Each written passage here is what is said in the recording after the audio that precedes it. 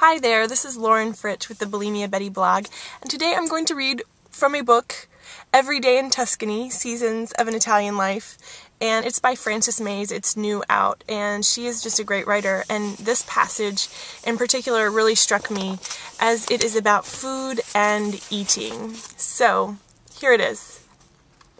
At the call, a tavola, to the table, you flush with pleasure. You are coming into a celebratory ambiance. Something wonderful is about to happen.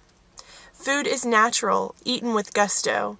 It must affect your digestion if you think the first quality of pasta is that it's fattening. If the word sin is attached to dessert. I've never heard of a dish referred to as your protein or a carb. And there's no dreary talk at all about glutens, portion control, fat content, or calories. Eating in Italy made me aware of how tortured the relationship to food is in my country. After a long Tuscan dinner, I feel not only the gift of exceptional company, food, and wine, but also an inexplicable sense of well-being, of revival. Dinner invigorates the spirit as it nourishes the body. I love that passage. When I read it, I thought, gosh, I've got to share this with people. When I lived in Italy and then worked in Italy some after that period of time, I relished my meals, and when I first lived there, was very much struggling with eating disorder, binging. After that, when I was just back for short trips, probably, anywhere from a couple weeks to 6 weeks for work, I had really solidified my recovery and enjoyed so much the pesto and the mozzarella.